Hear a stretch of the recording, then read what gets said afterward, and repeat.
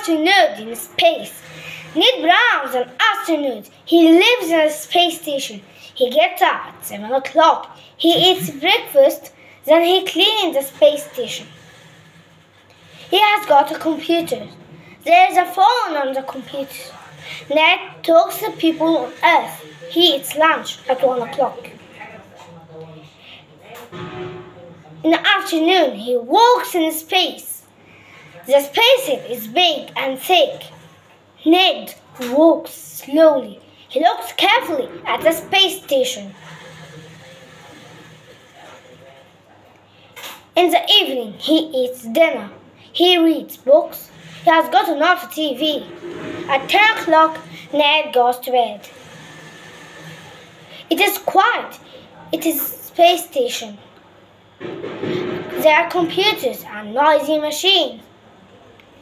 They do not stop at night.